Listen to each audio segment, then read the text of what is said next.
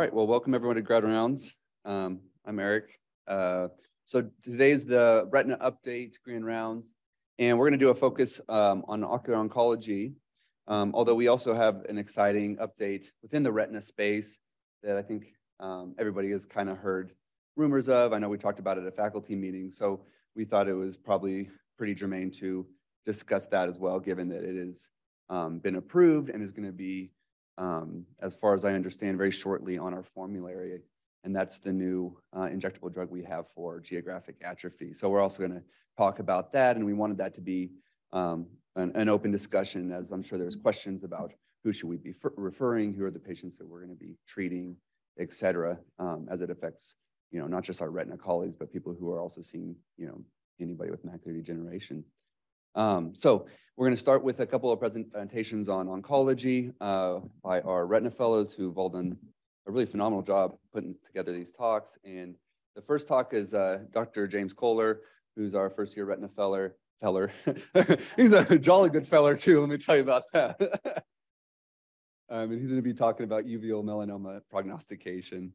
So there will be a time in between each of the talks we can have questions and a little bit of discussion. So we provided some time for that.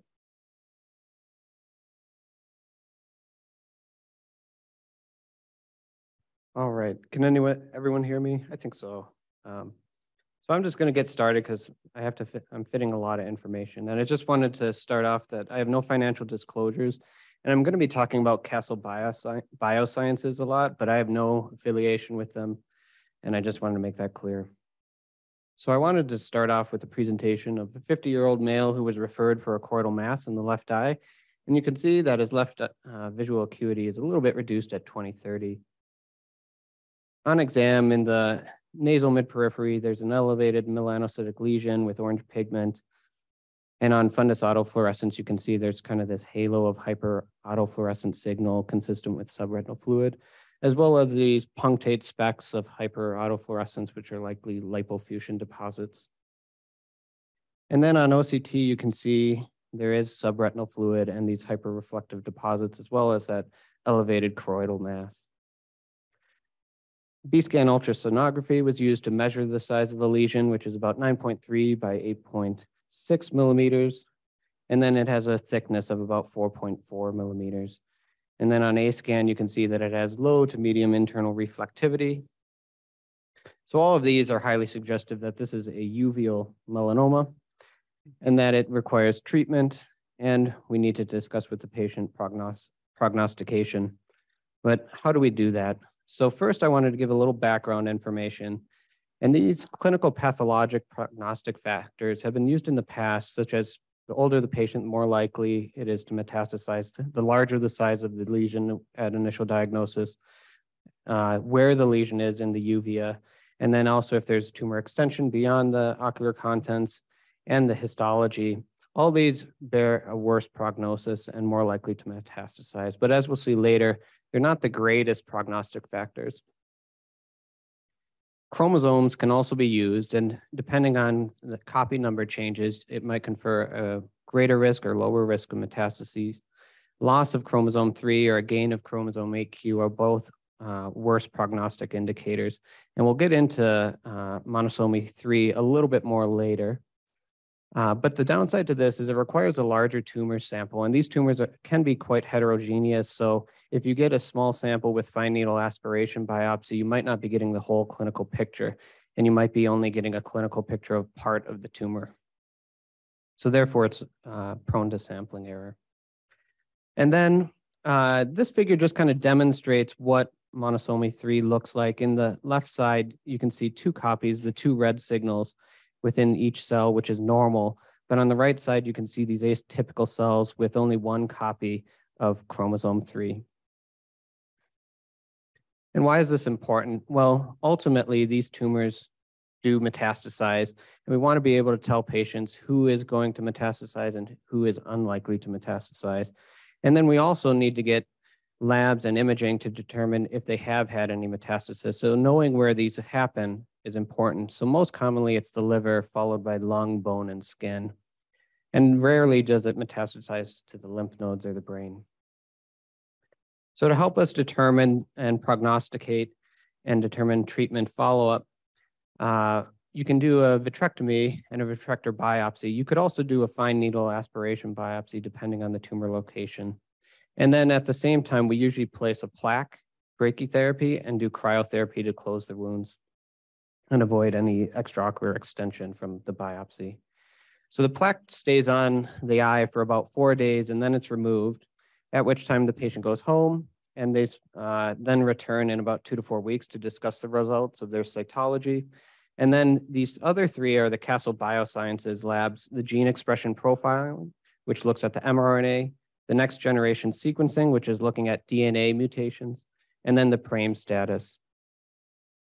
So here's a short video. I hope it'll play. This just illustrates how the biopsy is taken with the vitrector. So you really just kind of stab right through the retina, create a retinectomy or a retinotomy, and then using the vitrector cutter, you're taking tissue and aspirating it through, and it goes in a little tube, and then you transfer that to the vials that are used by Castle Biosciences.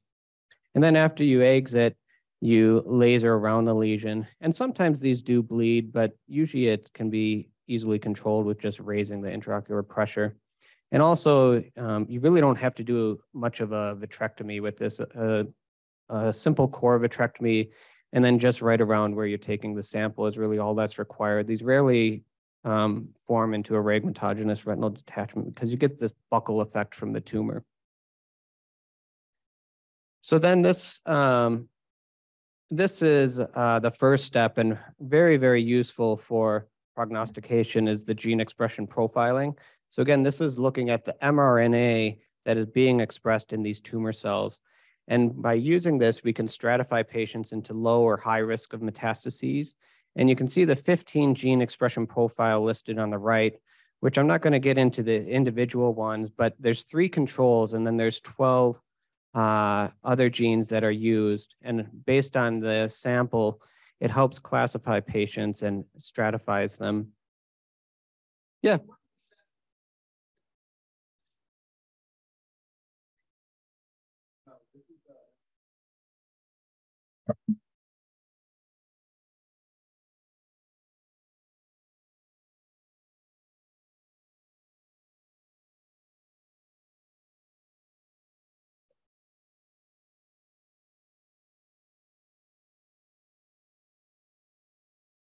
So, and I don't have time to necessarily get into how these genes were decided, but we can talk about that later if anyone's interested.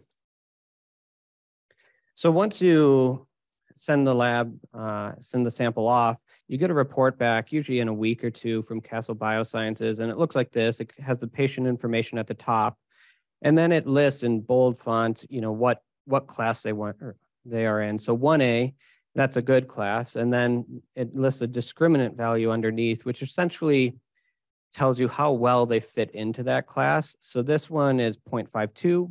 Anything over 0.1 means that they fit well. But if they're below 0.1, they might not fit great into that class. And using this as a prognostic factor might not fit perfectly. So you just need to counsel the patient on that perhaps they may be at higher risk than what would initially be thought.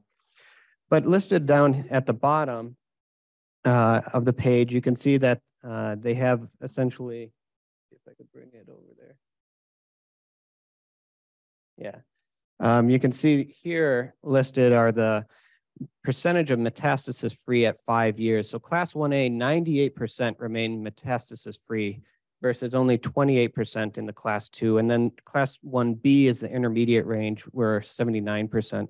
So it's extremely useful information for not only the physician, but the patient to know about their risk.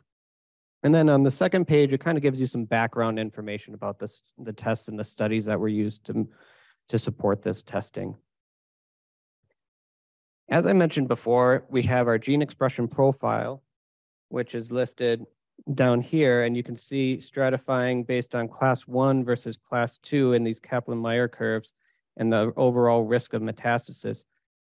A big spread here, which is very, very good to see. Whereas with the clinical pathologic correlates, there is a statistically significant difference, so they can be used, but it's still not that great overall, even at about 50 months out. Now, chromosome 3 status is probably the second best listed there. And we'll talk again a little bit more about chromosome 3 and why that might be. So this is a cellular pathway. I never thought I'd look at these again, but for this I am. And so this gets into the next genome sequencing. And so what this shows is 4 of the 7 genes that are tested for mutations on the Castle Biosciences lab. And this is separate from the gene expression profiling.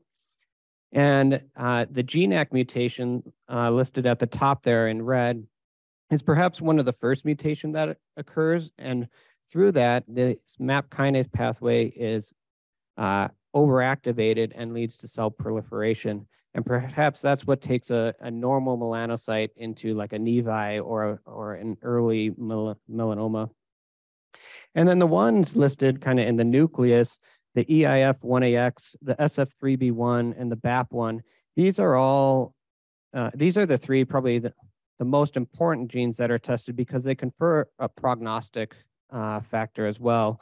EIF1AX being somewhat good in terms of lowering the risk of metastases, SF3B1 being intermediate risk, and BAP1 being the worst and higher risk for metastases. And we'll talk how all these are related in just a moment to the gene expression profile.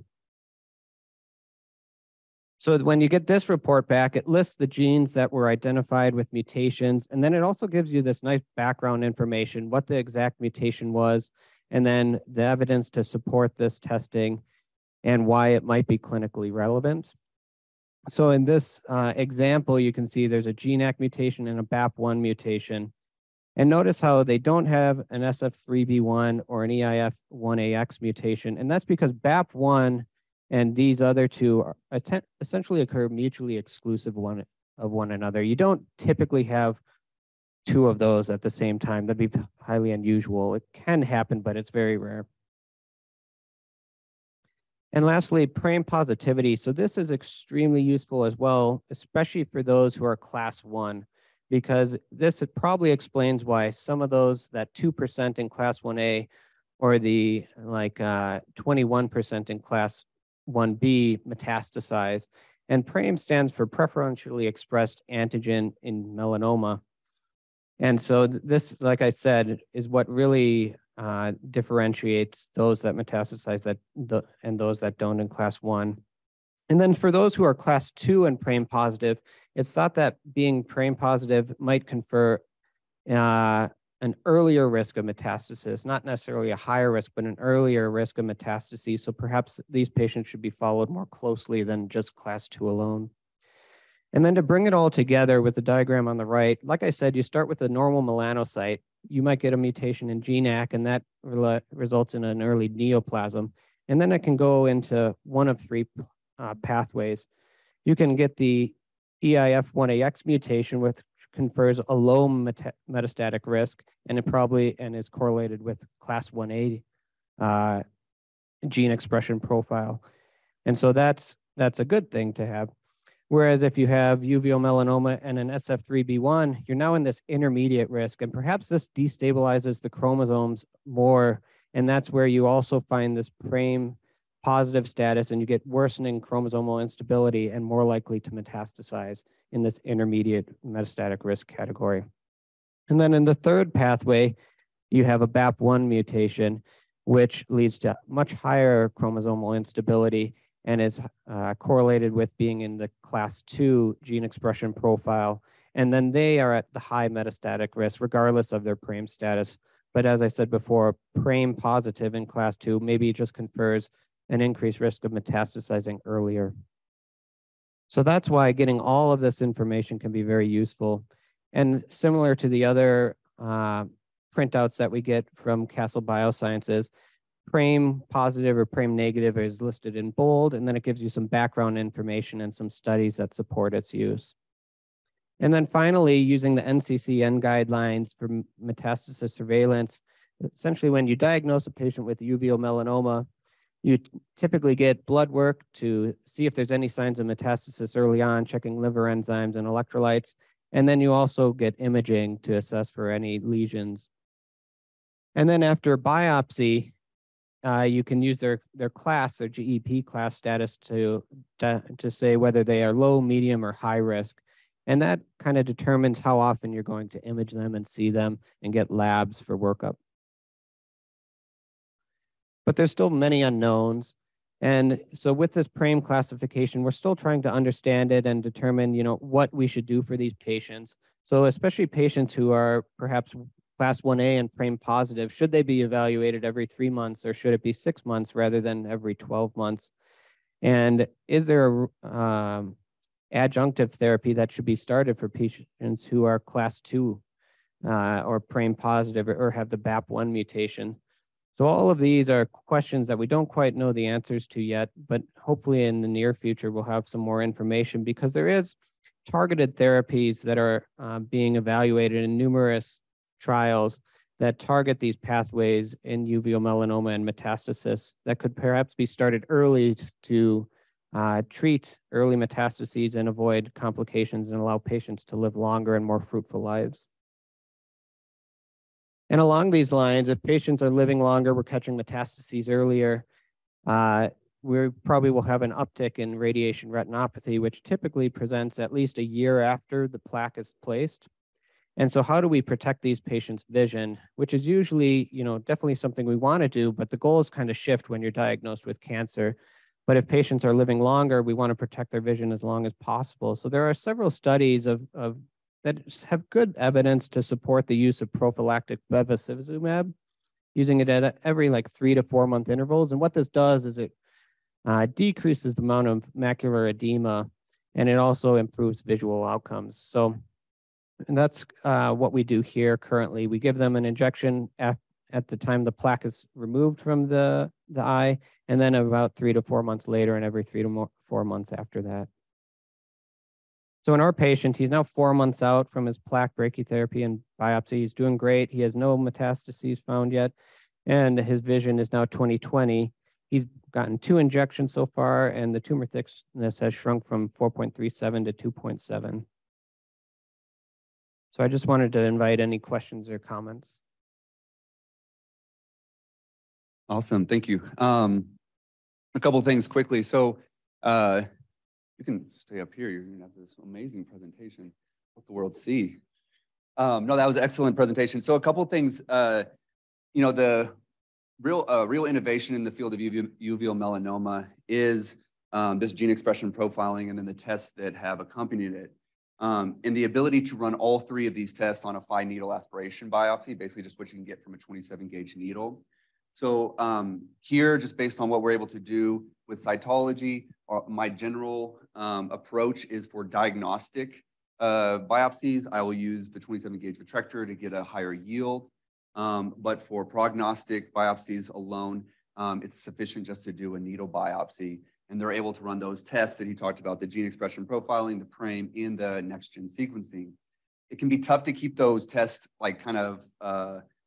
straight in your mind. So, he did a really good job, but a few interesting things I wanted to point out that he mentioned is, so gene expression profiling is an RNA-based test, and it's the expression of those genes, right? And so then it fits an algorithm.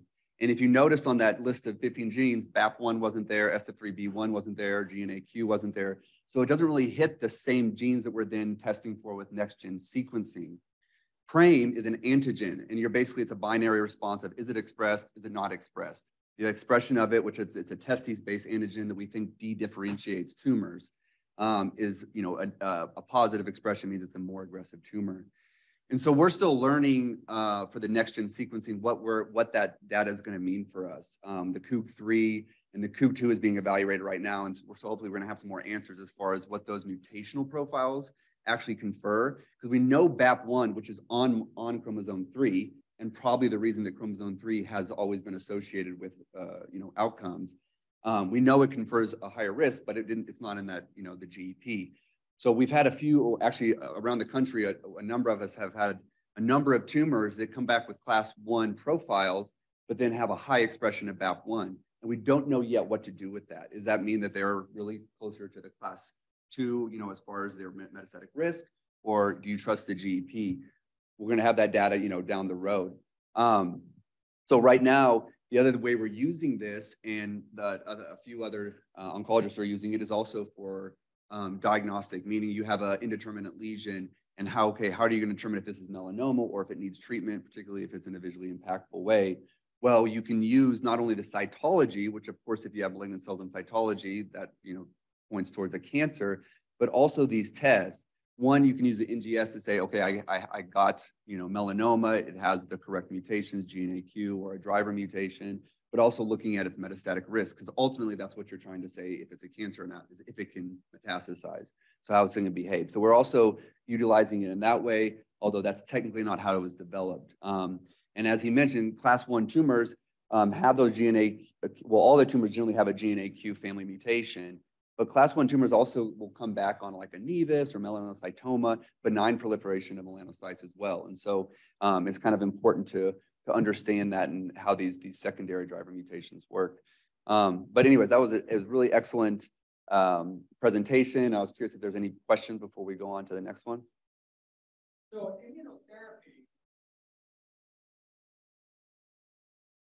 immunotherapy, particularly for metastatic melanoma, has been miraculous at times, and increasingly so.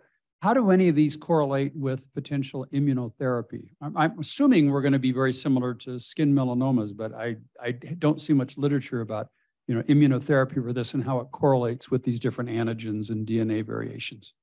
Yeah, so great question. So in general and historically, uveal melanoma, metastatic uveal melanoma has not responded to the same immunotherapies we're using for cutaneous or conjunctival, which has analogous, genetics. The reason for that is multifaceted. One of it is that it spreads differently, and so it almost always goes to the liver, as he pointed out. The liver has its own kind of immune-related phenomenon in there that prevents some of the same checkpoint inhibition from working well in that space, but also the eye and its immune privileged status. We think some of like the T cell inactivation that occurs naturally in the eye might contribute to the way that it responds systemically. Some of that we're still learning. So there was recently a FDA-approved treatment, the first FDA-approved treatment and the first treatment that showed an actual survival response for metastatic uveal, and that's tebentafusp.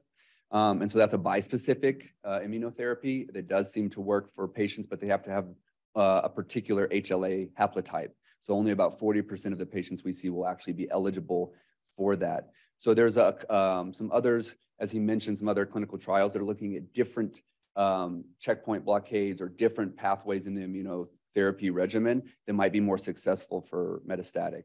And that's really like probably the next phase of uveal melanoma, as we've come to where we are with local treatment, but we really haven't moved the needle on overall survival. So all this prognostication, all this science, it's really exciting, but really at the end of the day, we're still telling patients what is likely going to happen without much ability to alter that. The only way we really can alter survival at this point is to treat early, to catch it earlier, right? I think that's going to change because now we have a way of risk stratifying patients. So now that we can risk stratify them very accurately, we can set up neoadjuvant and adjuvant trials that can be multi-centered. So hopefully patients who are, class 2 PRAME positive can be on a neoadjuvant or adjuvant therapy that can actually alter their overall survival. So, Tyler. Hand off the wand. Has there been any advancement in liquid biopsies and identifying either cell-free DNA or circulating tumor cells within the vitreous? And is there any option of that in the future for uveal melanoma? Yeah, there's a few groups and institutions that are looking at that. So what right now has been found is liquid biopsies as far as the aqueous. So you have liquid biopsies in the blood. You can think of the aqueous, you can think of the vitreous. So in the blood, there's not enough tumor burden. It's not like retinoblastoma. It's not a rapidly dividing tumor. So we don't see anything in the blood until it's already metastatic. So it is a way that we can screen for metastatic disease. And New York has published on that as another way of, rather than just imaging. There's Prithvi out of Stanford is looking at proteomics within the vitreous for prognostic. But as far as for like liquid biopsying for diagnosis, which is, I think, the gold standard, there's still not enough that we're finding in the aqueous for it to be effective. So there is, the COOG-3, which is the Collaborative Ocular Oncology Group, is going to be looking at this. They're going to be doing aqueous and hematologic liquid biopsies in longitudinally and see how they can be, actually utilized for clinical purposes. All right.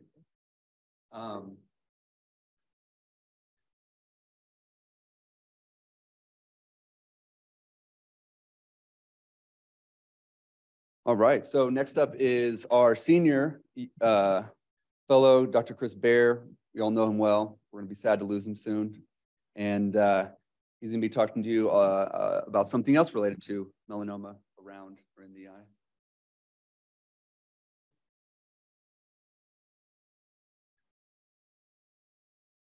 All right, morning, everyone. We'll get going here. So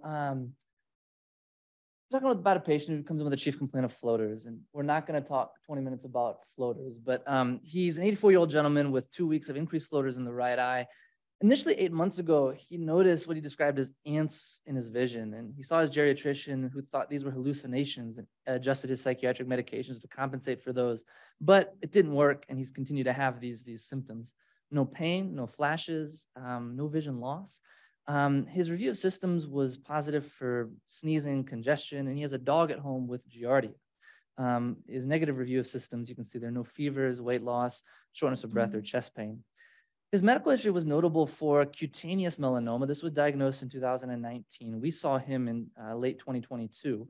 It was on the left arm. Biopsy showed regional lymph node involvement. He was treated with nivolumab, switched to pembrolizumab, and stopped treatments in August of 2021. He has another history of bipolar disorder, and then you see the medical history there. No prior history of ocular conditions, and just occasional alcohol use, but nothing else in his review of systems. So his exam, you can see good vision, 20/25, 20/30, normal pressures, full motility, normal pupil exam. His dilated exam shows moderate cataracts, and then in his right eye, he has this, what we described as a string of pearls inferiorly. Talk about that. Really no cell in the anterior vitreous, no significant haze, and then he has this outer retinal nodule, this kind of non-pigmented outer retinal nodule superiorly along a blood vessel. Here's a fundus photo. We didn't have wide field imaging at the satellite clinic where we saw this patient, but you can see here initially this shadowing from the floaters here on the fundus photo. The differential diagnosis at this point was pretty wide. This could be something like endogenous endophthalmitis. This could be a malignant condition. This could be inflammatory. So the differential is pretty wide at this point. We set a pretty broad workup, and the workup came back pretty unremarkable. He had a positive lysozyme, which was mildly elevated, which can be nonspecific. And then he had these new calcified hilar lymph nodes on this chest x-ray that were new from a prior chest CT. So thinking about next steps, there's a few different ways you can proceed from here, but in a case like this where we need to get a diagnosis, getting tissue diagnosis is the best thing. And so we proceeded with a vitreous biopsy, and I've got a short surgical video here for you. Here you can really see this kind of sheet-like conglomeration of these non-pigmented floaters here. Here we are going in, and in a vitreous biopsy, we do this initially without any infusion into the eye. We're trying to get a pure sample here. So here we're using the vitrector to remove as much as we can undiluted. Here we're taking it out a little bit more. And here we're just going to continue to work our way down, and it's nice to see them finally go away. Here is just a photo. You can see that kind of whitish nodule that we saw in the retina, surgical video of it, superficial there. And then here at the end of the case, as we're depressing around, I just wanted to highlight, as we depress, you'll see right here, these multiple non-pigmented whitish kind of deposits here within the vitreous base. And then we injected antibiotics, antifungals at the end of the case because the diagnosis is unclear at this point. And remove the last port, and that's it. We're done. So we sent the studies, we sent the vitreous for all the normal studies, infectious cultures, inflammatory studies. But what came back was a cytology. The cytology demonstrated discohesive plasmacytoid cells. It's positive for melon A immunostain, which is consistent with metastatic melanoma. So Metastatic melanoma to the vitreous is a rare finding and a rare presentation of metastatic melanoma. Overall, metastatic melanoma rarely metastasizes to the eye. Cutaneous melanoma does. It accounts for less than 5% of metastases to the eye. The most common site of metastasis to the choroid. Vitreous involvement occurs for a little under 20% of these ocular metastases. The most common presenting symptom is blurred vision and floaters. And the diagnostic dilemma here is that these floaters can be pigmented or non-pigmented. If it's pigmented, that would lead you towards maybe a little bit more of a diagnosis of malignancy, but non-pigmented cells can occur in a lot of different conditions, which we saw in our differential diagnosis a few slides back. These patients often are immunocompromised, which raises a concern for infectious complications. And then the other thing to talk about here is the use of checkpoint inhibitors, which also present with cell. So checkpoint inhibitors, like Dr. Olson said, are this novel class of immunotherapy approved by the FDA in 2011. And they've really kind of been a game changer in how we treat a lot of these different metastatic conditions. You can see the list of, a short list here of different checkpoint inhibitors and the different conditions they treat. The common conditions or the common checkpoints that we target with the drugs we use are CTLA-4, PD-L1, and PD-1. This is just a short video, but basically the idea behind checkpoint inhibitors is that cells in the body contain these checkpoints that tell the immune system that you don't need to attack us, we're good. Unfortunately, cancer cells can mimic these checkpoints and prevent the immune system from responding in a helpful way. The idea behind checkpoint inhibitors, and that's what this is showing here, cancer cells will mimic that. The idea behind checkpoint inhibitors is that these inhibitors they block these checkpoints, allowing the immune system to be ramped up and target and attack cancer cells, leading to more effective treatment.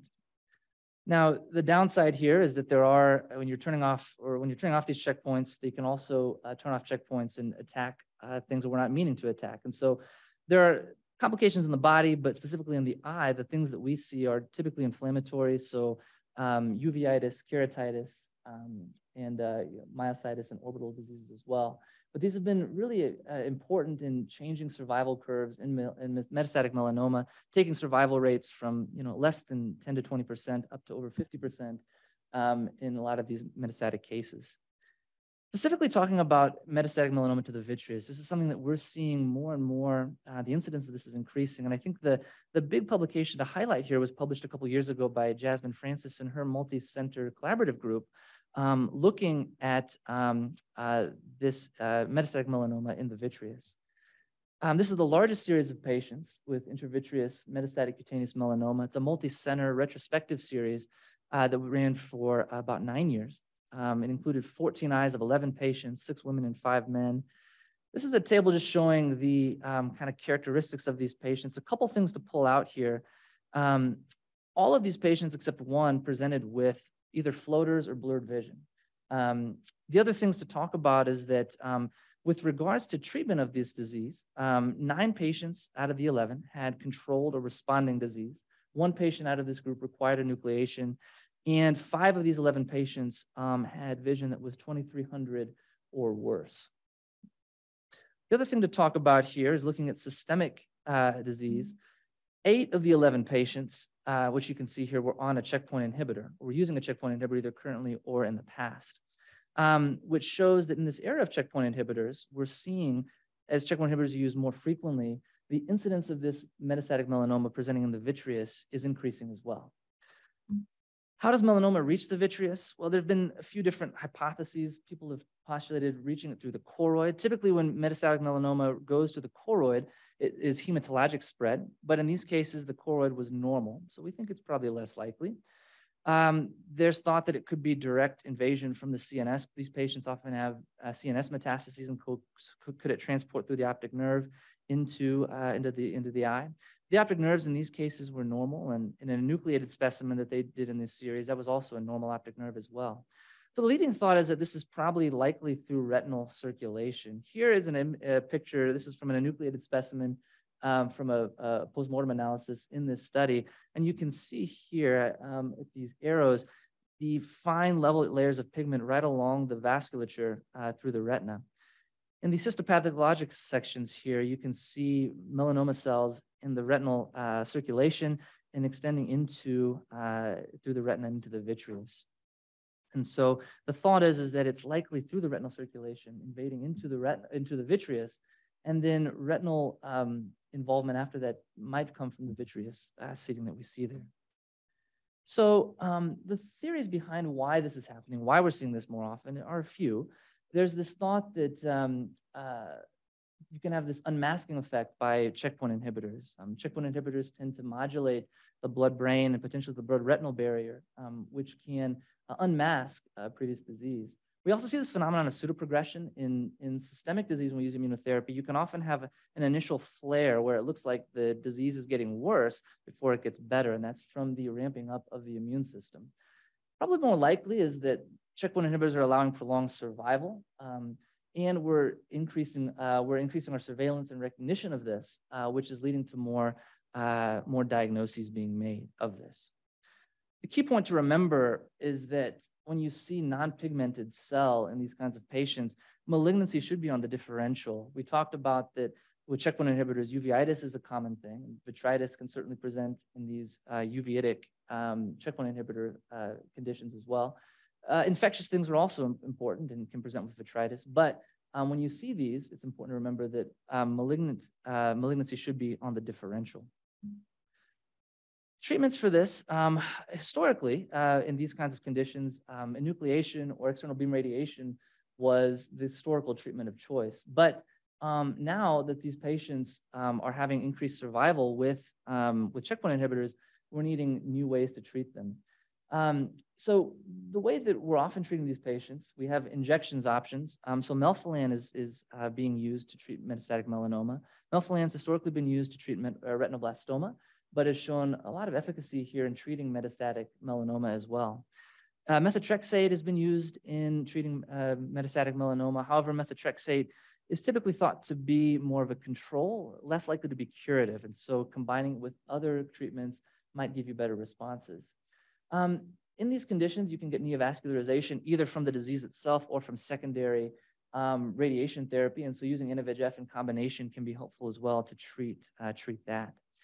Surgical debulking has been used for metastatic melanoma elsewhere in the body for many years. The idea is to reduce the tumor burden by surgically debulking, removing that tumor.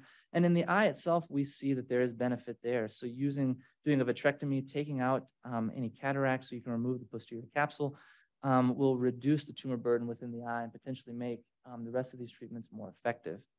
External beam radiation therapy can be used.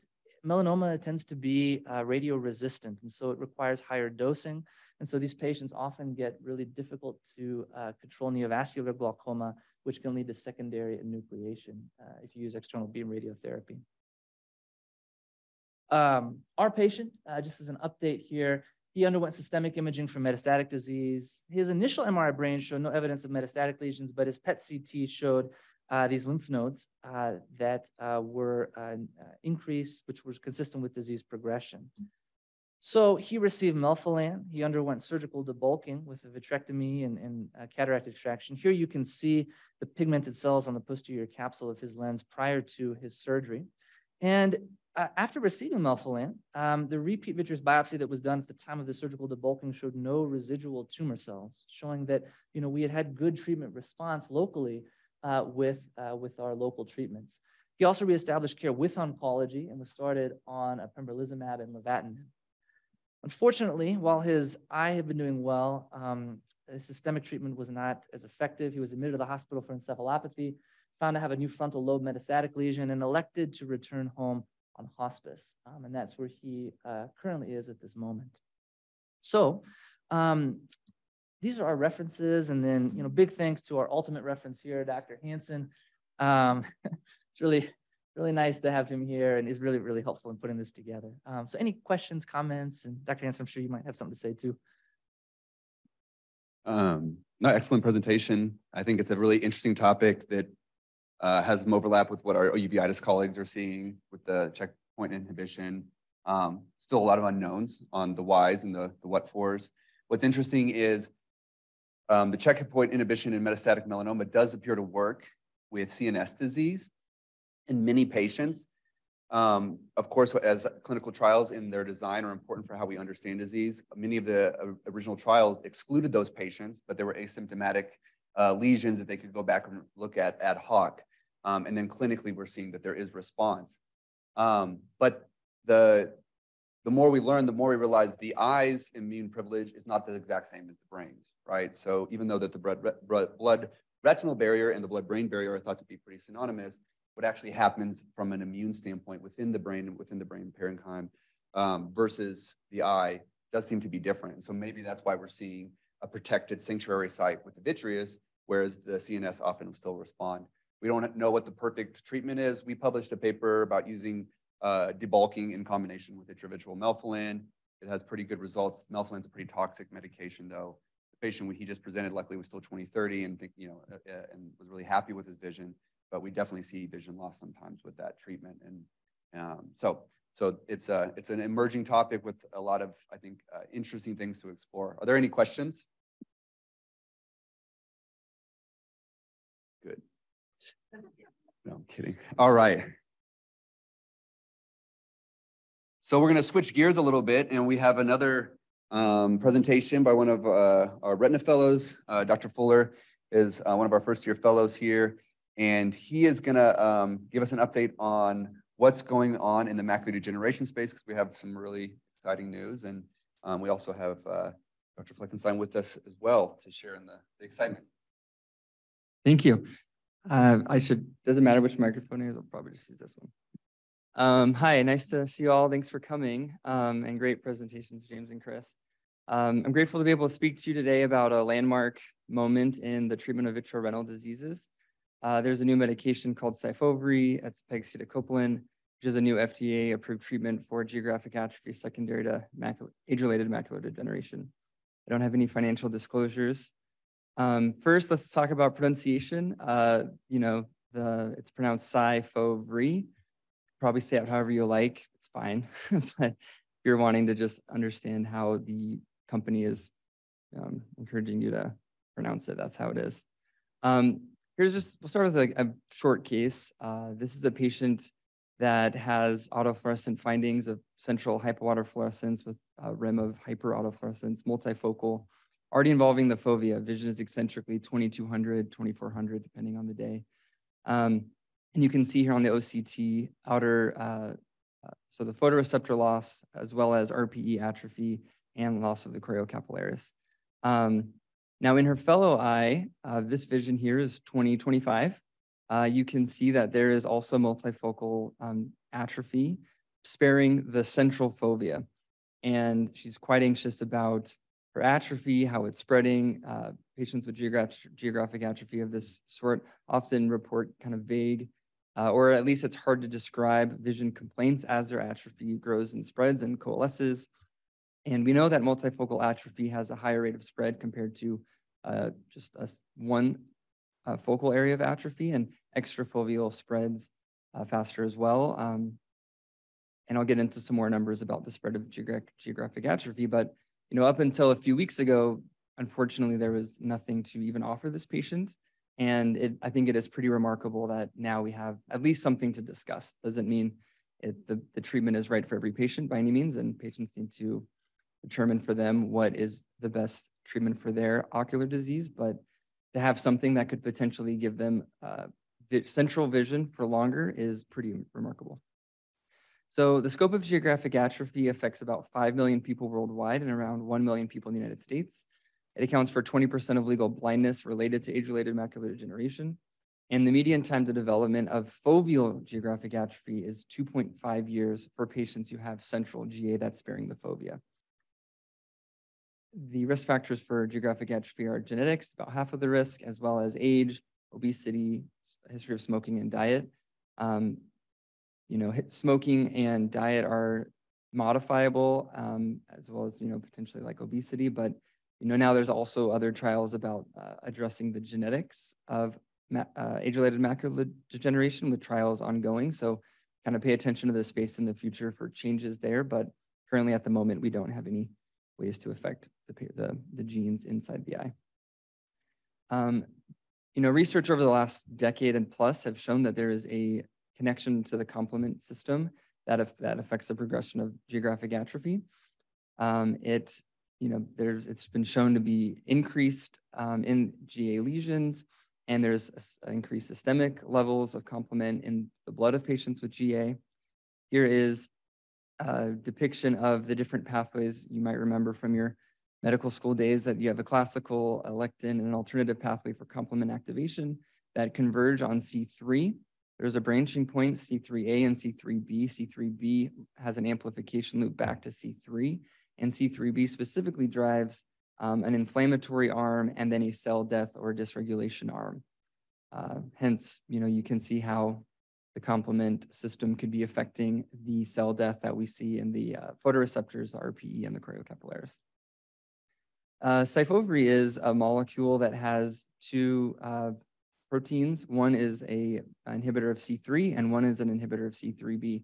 And the idea is that by attacking these two kind of molecules, you could prevent the pathway favoring cell death and dysregulation.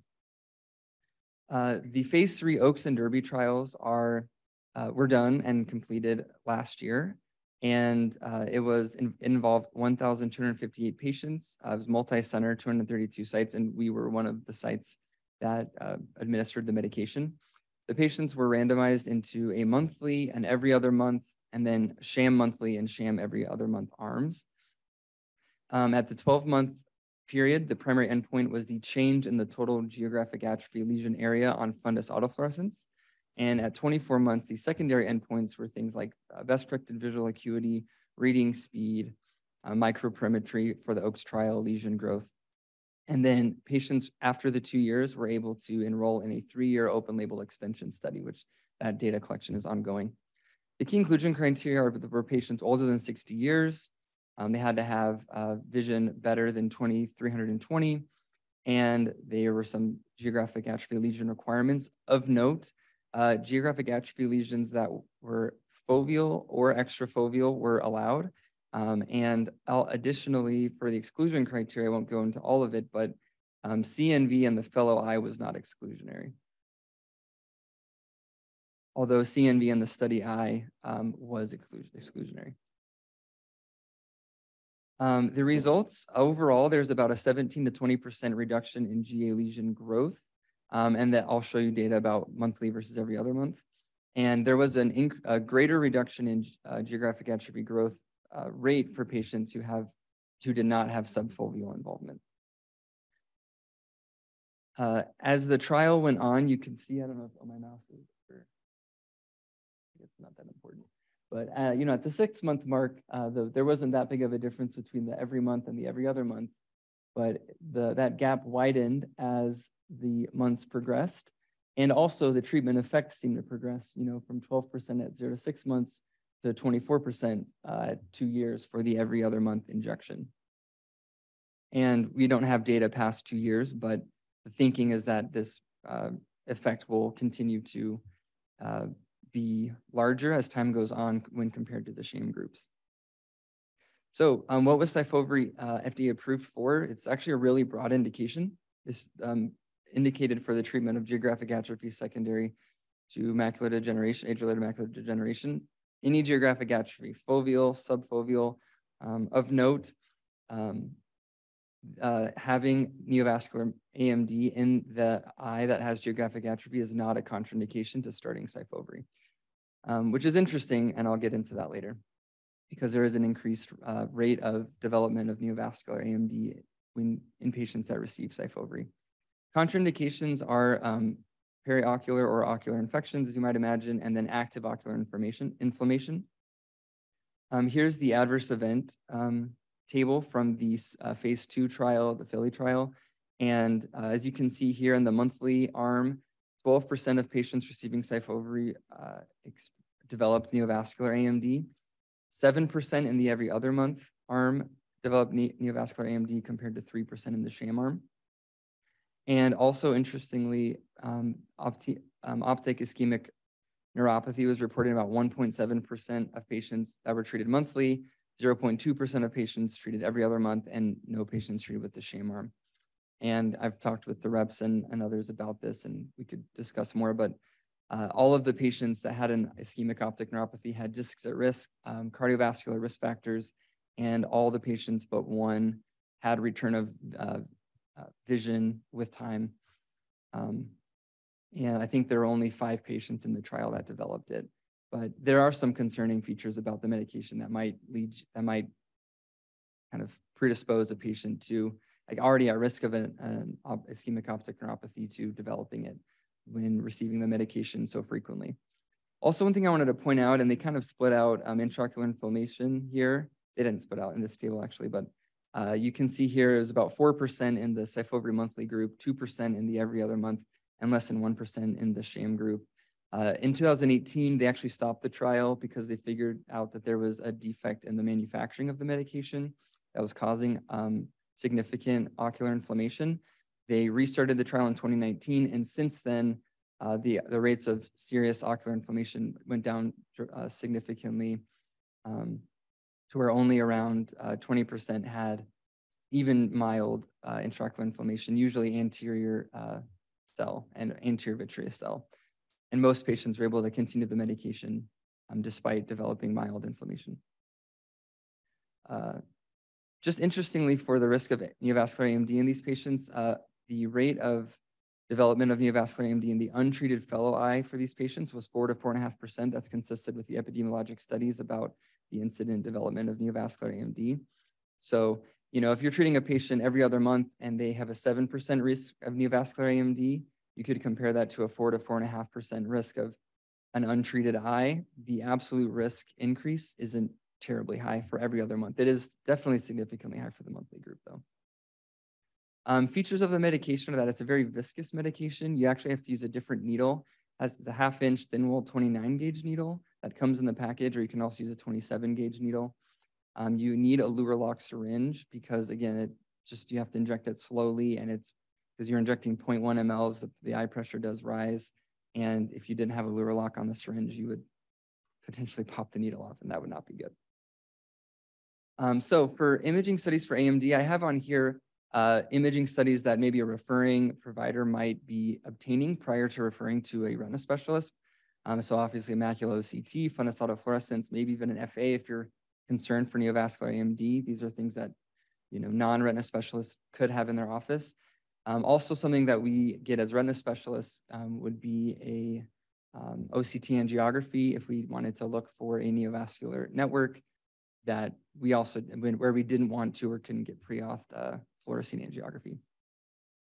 So what is the ideal SYFOVRE patient? That's kind of the big question we're all discussing. And I think that's really interesting to think about, and we're going to be figuring this out as a community. So it's to be determined, but kind of this patient that I brought up at the beginning, it's a monocular patient that's lost central vision because of geographic atrophy, where in the fellow eye, they have center or foveal threatening atrophy, and they want to, you know, take on the risks of this new medication while giving themselves chance at prolonging the function of their central vision. You know, it's important that all these patients know that, you know, this medication is not a silver bullet. It will not absolutely stop or reverse their atrophy, their vision loss from geographic atrophy. There is a high treatment burden. They'll need to be getting injections every month, although most retina specialists I've talked to definitely favor the every other month arm as kind of that sweet spot between balancing benefit and risk.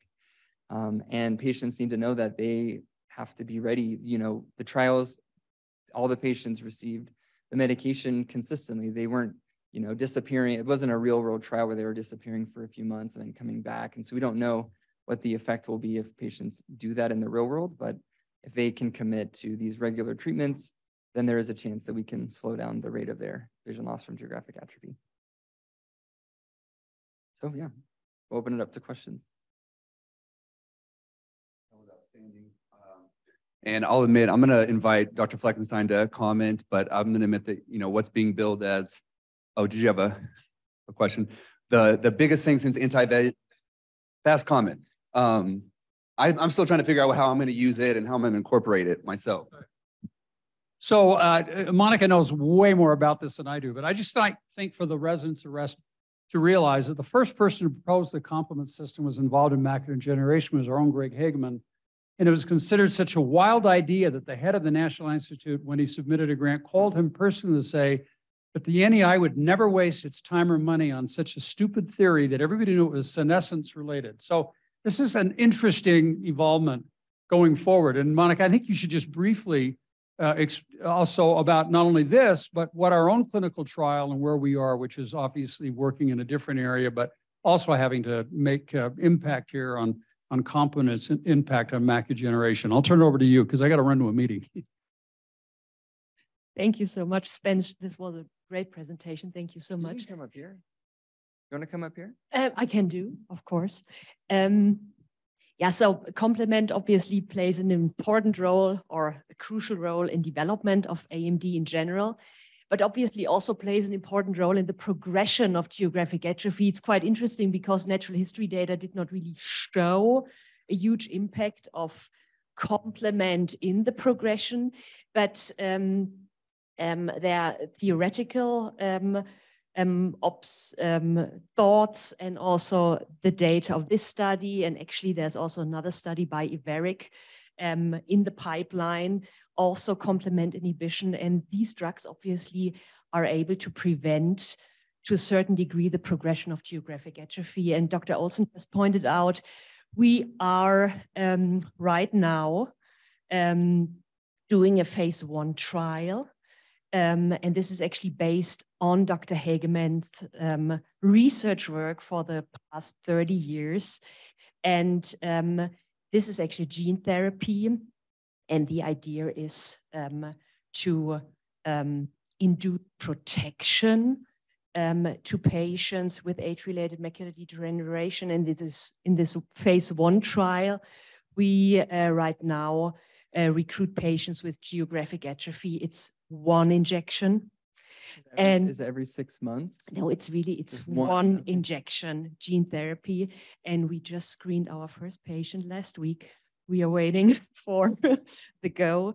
There are already 2 other patients in other clinical sites who are enrolled in the study. And so, of course, this is extremely exciting. Of course, the advantage would be 1 injection. But coming back to SYFOVRE, we are all very much excited. It's the first time that we can offer something to our patients. It's maybe just 20% reduction in progression, but again, it's really for the first time. And the patient you presented would probably be the perfect candidate to offer this medication. I think it's all about patient education here. Like you pointed out, patients need to understand it's not making any better. It's really slowing down the progression. And so this is what patients need to understand. It's not like treating wet AMD where they experience an improvement in vision or where we can show nicely on the OCT image how it works. Yeah, so we really need to trust in the data. The patients need to trust us. And this is, we have a lot of, we are the ones who need to explain to the patients what the background is of this medication. And I think it only works if patients really understand what they may gain. So it's about 5 years treatment, gaining 1 year. And we will find patients who are extremely excited about this. And we will also find patients who say, oh, you know, I'm 85 years old now. Will I really benefit? Do I really come in every 6 to 8 weeks for treatment? You know, and this is where we need to make a really good risk-benefit assessment with our patients and include them into the discussion. So it will take some time to talk with these patients, but we already did, and it looks like that we can offer this treatment within the next weeks. So the team surrounding Steve Christensen worked very hard on this, and we are right now this week on a pilot phase where we pre-authorize for patients with Medicare A and B, and we will wait for the response from the payers, and then we go. Awesome, thank you. Yeah, did anyone else have any questions, or Sean?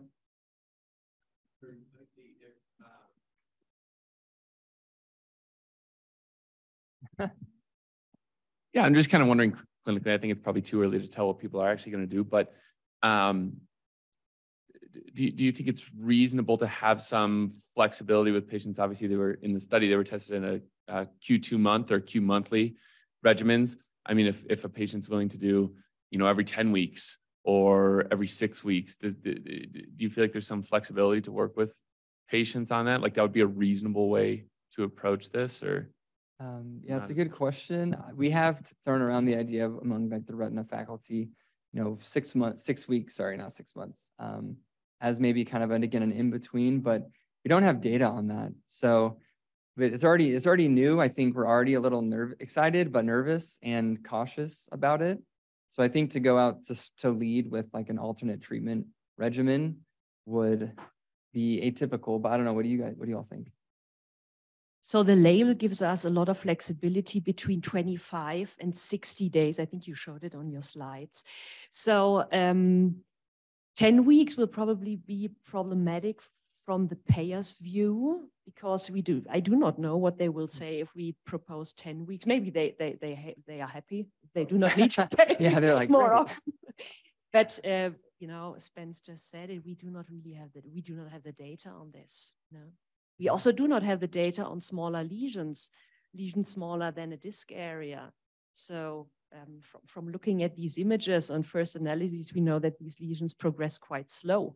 So there's really the question, should we treat these patients? Should we watch them for 1 year and see how fast the progression is? So these are all unknowns, and this makes it very exciting. Yeah. Yeah, I think the real world data is going to be fascinating. There's a lot of talk about this. Do you treat smaller lesions, right? If the effect increases over time, then maybe those actually are the ideal patients, right? Those are the people you actually can save their vision for their lifetime if you think about it, but we don't know. And then the other thing is, do we need biomarkers or imaging markers to identify the best patients, right? The people that you can say, oh, you're the right candidate based on like imaging or biomarkers. That's another thing that people have talked about. So yeah, it'll be interesting. I think a lot of people are going towards the Q6 to Q8 week in the real world from my conversations at the conferences the last couple months. So any other questions? Yeah, thank you. That was awesome. Very excellent. And thanks for everyone for joining.